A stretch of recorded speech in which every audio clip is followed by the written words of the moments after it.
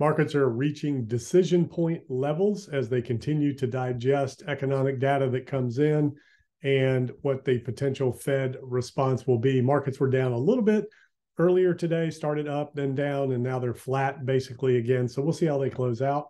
As I always say, you want to see the momentum into the close to kind of engage what the markets are thinking, what investors are thinking. Jamie Dimon says the Fed has lost a little bit of control of inflation. And that's really the big problem, is that markets don't believe the Fed.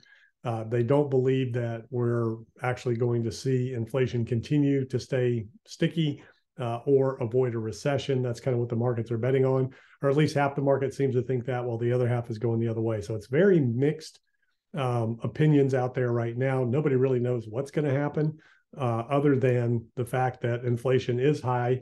It is sticky.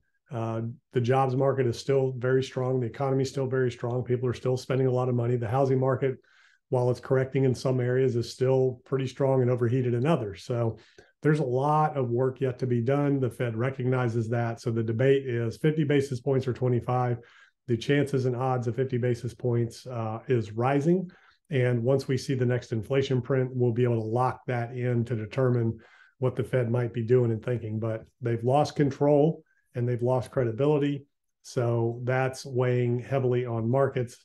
But, markets are continuing to kind of hang in and try to at least put a base in here. But we're getting to the point now to where this is a potential rollover period. We're looking at this level here on the Dow to see if it would breach. Same thing with NASDAQ right at this support level here. And then the S&P has broken this level, but we have this last little level here of support for the S&P coming up. And then, of course, the all-important December lows before the October lows in all of the markets and the indexes that we're, ultimately we'll go back and check if the Fed does raise 50 basis points. We're definitely going to test those December levels. And then, if they don't hold, then it's back to the October lows. The VIX taking a little breather here and before it continues its march upward. And the Dixie, the dollar, kind of hanging out right here, looking at that 105 level next. The 10-year taking a break after a nice little pop, right around 3.8%, coming off of about 3.9. We'll see if this gets back up into the 4% range. Again, this is putting a lot of pressure on rates. Nice little W formation here on the daily. And the other thing to look at too are, let's take a look at Bitcoin here. Bitcoin kind of ranging and hanging out here. This is a Cobra pattern, if you will. We see this a lot with Bitcoin and cryptos. And the interesting thing to look at with Bitcoin is a couple of things. One, on the 200-day or 200-week moving average, still has not been able to get above, rejected on it perfectly. And then when you look at the Gaussian channel, still was rejecting at the lower band of the Gaussian, has come above it at the moment. And we'll see if it can maintain that, which is about 23.9. So as long as Bitcoin, it's right on it right now. That's kind of the lower level of the Gaussian channel. And the last time it did that was right in this area, very similar kind of look to what we're seeing now, managed to stay above it and continue on.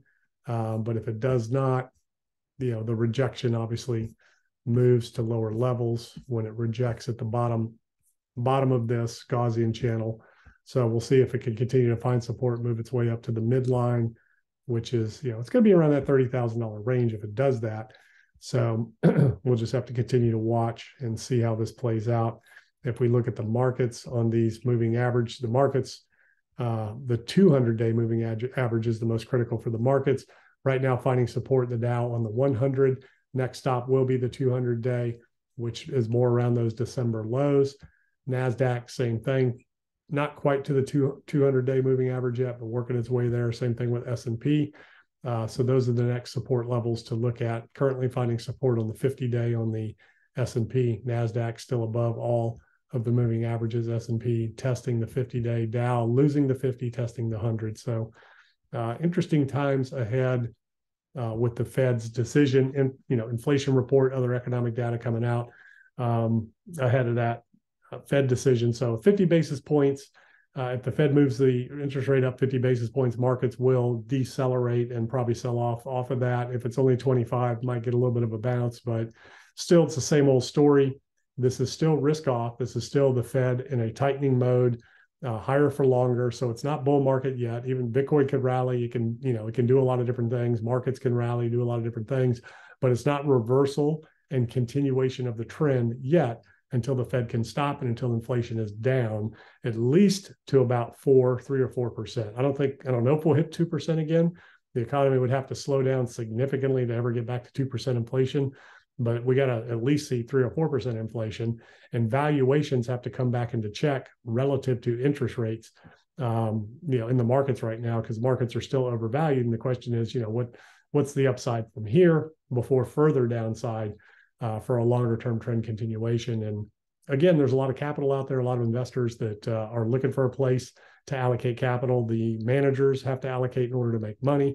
So that's kind of keeping markets afloat right now while things are relatively, calm and stable and there's no big events. But as soon as the markets, have some sort of a recession flag raise or credit markets tighten or something like that, then, that could trigger a broader sell-off in the markets. But that's what I'm looking at. This channel, if you're new, is all about entrepreneurship, real estate investing, real estate development, buying companies, building companies, leadership, mindset, growing and scaling businesses, investing in businesses, and growing and scaling businesses so you can generate profits to invest in other assets. It's one thing to make a lot of money. It's another thing to keep it and grow it. So that's why I talk about all the different things I do, because you want to build businesses that generate cash flow so you can invest in other assets to grow and sustain your wealth for generations to come. That's what this channel is all about.